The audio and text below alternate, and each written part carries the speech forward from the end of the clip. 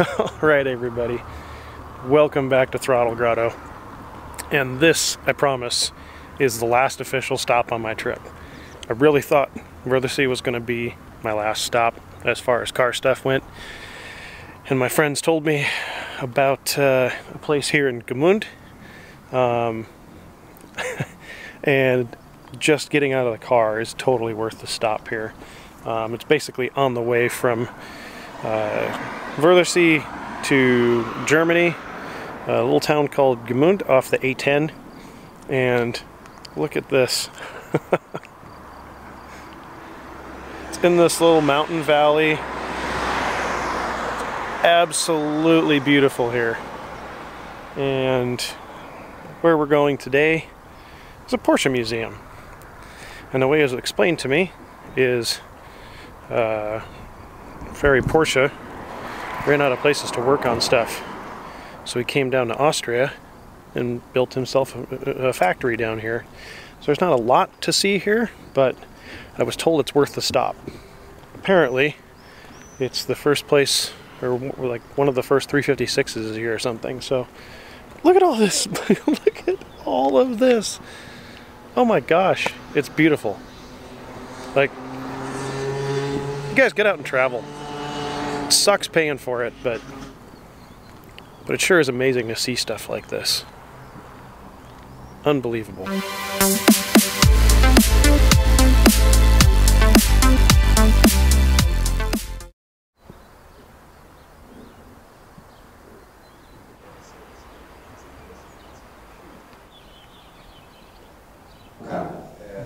Und das war die Berlin-Rom. Die zweitgradig im September, sondern als selbsttragende Karosserie. Also Elektrofahrzeug.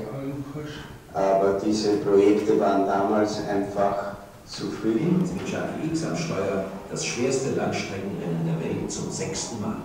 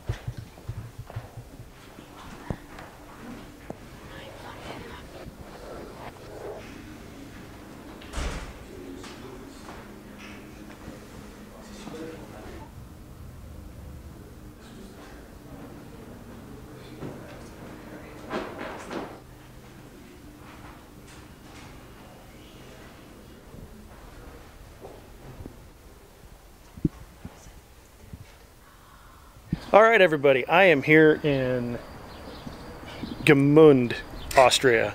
And I'm probably pronouncing it wrong because I pronounce everything wrong in this country. But very cool if you come here. Check out the Porsche museum they have here. I'll put a link to that in the description below. There's another video that talks about the cool stuff that's inside here. But one of the cool things is I ran into this guy here. His name is John Fondatz.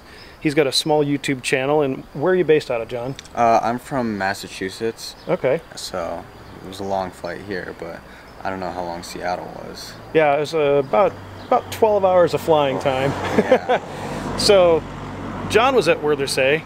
I was at Wörthersee. We kind of crossed paths but never really met each other there.